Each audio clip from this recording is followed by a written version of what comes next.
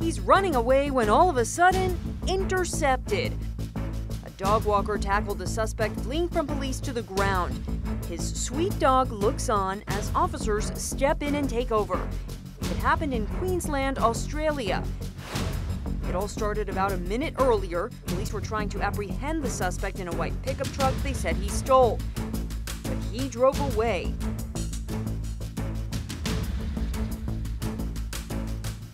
The suspect then races the wrong way down roads, nearly striking oncoming cars, weaving through lanes, eventually abandoning the vehicle when police said a tire deflation device was deployed. Starts running over a bridge when he meets his match, a dog walker wearing flip-flops who takes him down. Police say the driver was charged with unlawful use of a motor vehicle, and they're looking for the quick-thinking dog walker to commend him for a job well done.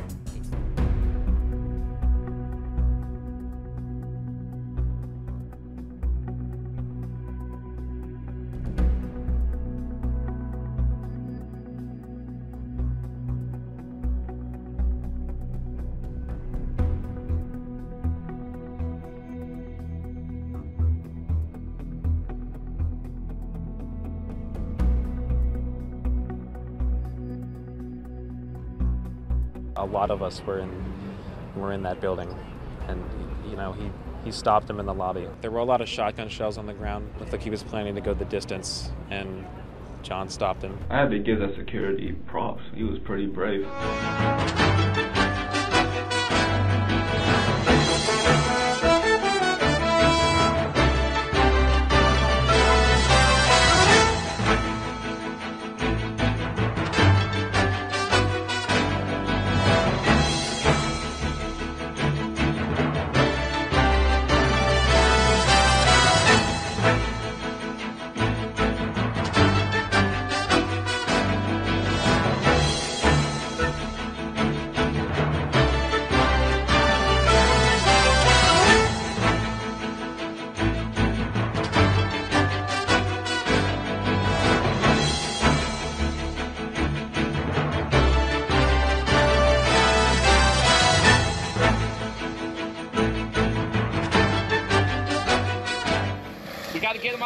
Dramatic video of a mother and son and their dog being rescued from the Long Beach Marina Saturday afternoon.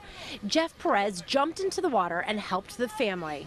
And no sooner did I hop in the water, the lifeguard captain was handing over the older lady to me. This is security video from Seacoast Yachts. You can see the truck in the parking spot, then going right through the railing and into the water. They just came barreling right through. I turned around and I just, it's just one of those things. Jeff Jones took the cell phone video of the rescue. He also ran over to the lifeguard station to get help.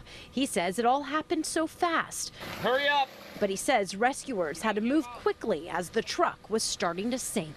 It was very hectic. The fire trucks came, the local Marine Patrol came, and it just got pretty chaotic pretty fast. And for this Good Samaritan, he too did what he could. He said he would jump in the water again to help save someone. Church service. The violence unfolding just minutes before 10 a.m., just as parishioners started receiving communion at the West Freeway Church of Christ near Fort Worth. The church live streaming the service. You can see the shooter sitting in the back of the room wearing a large coat. Watch as he pulls out a gun and aims it at a man nearby. Another man appears to reach for his weapon, but the gunman fires first, shooting him and a second man. We're going to need help with patient care. The gunshots sparking panic in the pews. Worshippers seen ducking for cover. One man covering his wife with his own body. It was a sad thing that he had to come into the congregation and hurt people, and it's a sad thing that we had to hurt him. In just seconds, several parishioners opened fire, hitting the gunman, who managed to fire one last shot before falling to the ground, dying at the scene. There are 2 people that were shot, and they died at a local hospital. Several others hurt, one critically. The gunman also shot dead. Today, evil walked boldly among us.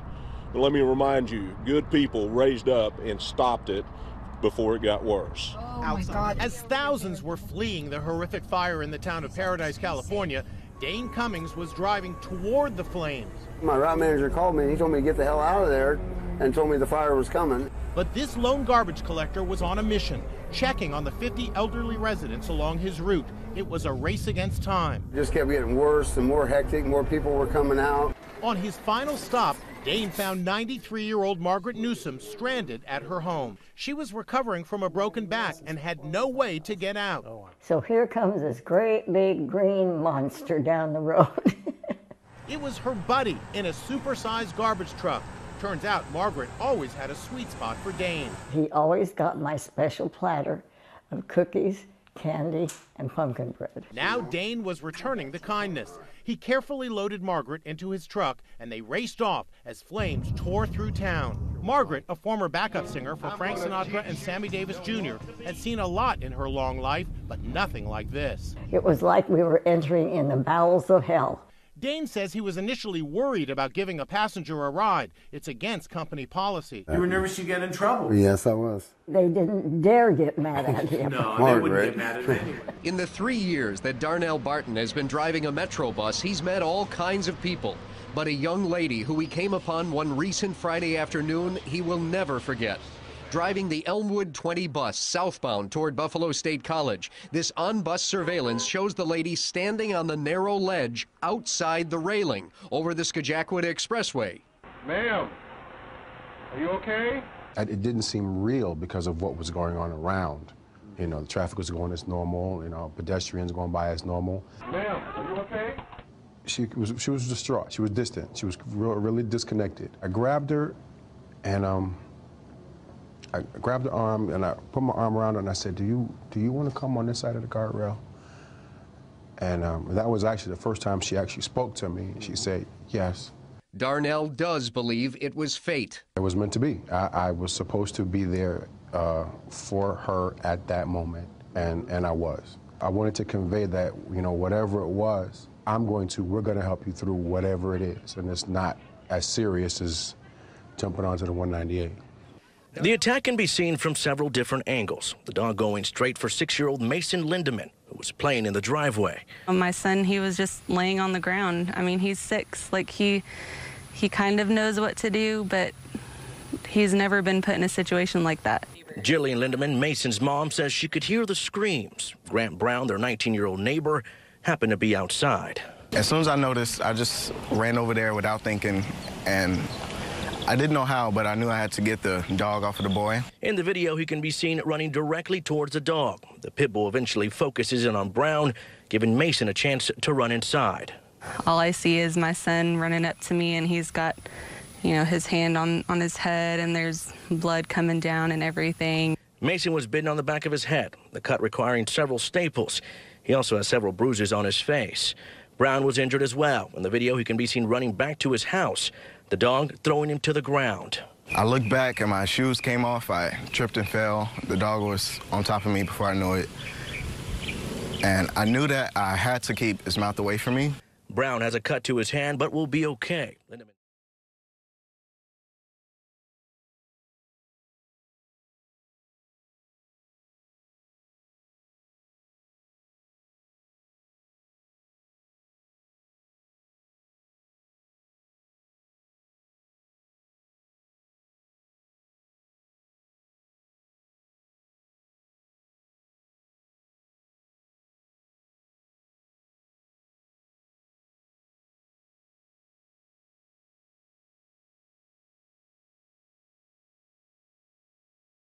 Seriously, take a look at this. A mother crossing the street in Phoenix, Arizona, pushing a stroller. You see the stroller right there.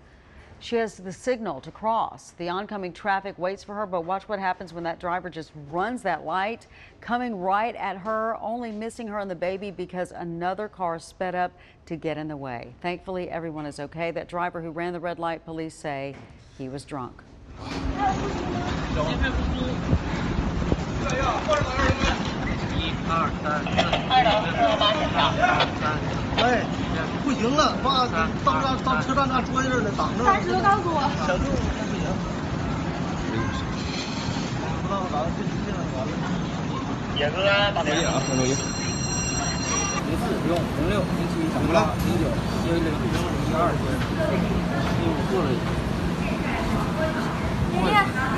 还有心脏病吗？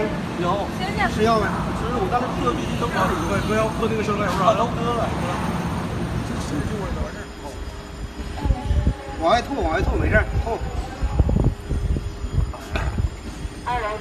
gray-haired grandpa was in a sports betting shop when 3 men tried to stage a robbery. Take a look at your screen. O'Connor went after one of the guys with a gun, beating him up, and then rescued the office manager from men wielding hammers. The 3 would-be robbers ran off with O'Connor shouting after them, "You're cowards, total cowards."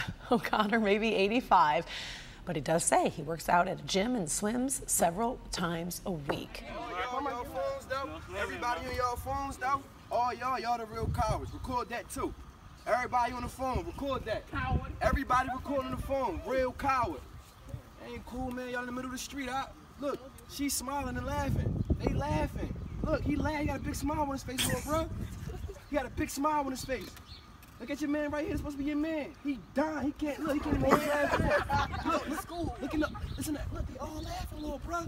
But you really upset, and you really upset. You more mad than he is. I can see it in your face. So you fighting for a reason. He only fighting you because you want to fight him. Because you mad. He came to me. He texted me. So you some shit I don't even know. So you defending yourself. Yeah, I don't know what's going on. Look, all right, little bro. So you on the right. You defending yourself. My thing is, look at the trick of the devil. Who ill-advised you? Look around. Who ill-advised you? Who told you wrong?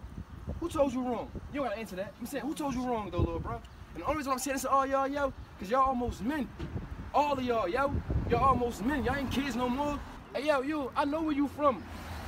I know where you from. Humble beginnings. Your mom and dad worked hard to get where they at, yo. They worked hard to get where they at, yo. Telling y'all, yo, little bruh, your dad doing life. You think it's a game out here?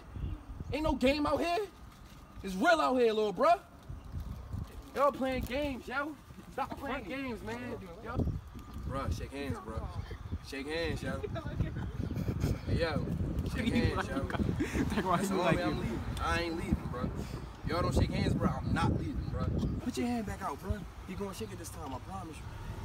Put your hand back out, bro. He gonna shake it, bro. Y'all be good, bro. Tell me.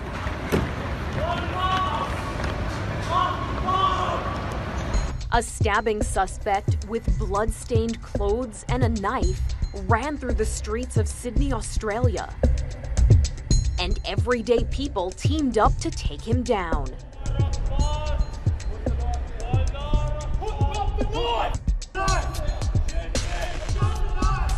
We just continued to chase the guy. Using chairs and a milk crate, several people were able to pin the suspect to the ground until authorities could arrive. But anger was in the air. Hey, people, you just stabbed you, dog! Huh? Stop. Let's go and kill you right now. Stop. You're a piece of... I was watching TV with the wife over here in the house. I heard like 2 trains colliding. That's what it sounded like. The Ford Explorer was on its side, sandwiched between a Cadillac and another SUV. Quinones and his neighbors started pouring out of their homes, helping the victims, when all of a sudden this grandfather of 14 could hear the faint sounds of a young girl crying for help. And I could hear her cry and yelling for her mother and father. To hear a baby cry like that breaks your heart. The girl's mother was knocked out, curled up in a ball near the front seat of the flipped SUV.